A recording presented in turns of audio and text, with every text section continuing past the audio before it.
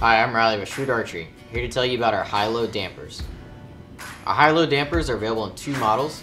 We have the HiLo-T, a threaded version with 5/16 24 stainless steel threads, and a HiLo-S, which is a slide-over model meant to go over the exterior of your stabilizer.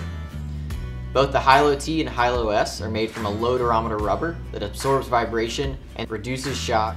The HiLo-T comes standard with 5/16 24 threads. It's the same size thread we use on all of our stabilizers, so any 5/16 24 bolts will be able to thread in with ease.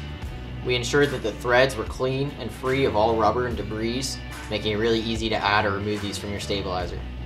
The HiLo-T is a 1-inch diameter. It's intended to go on the end of your stabilizer. You add it to the end of the weight stack or directly to the stabilizer itself. It's going to remove vibration and serve as a bow stand as well when you're resting your stabilizer on the ground.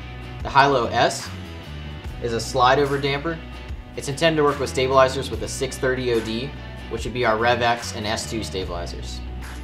The HiLo-S can be put on over top of the end caps or over the weight stack. You can slide it on. It's very stretchy, durable material. It'll go over, and then once in place, it'll form back to the size of your stabilizer.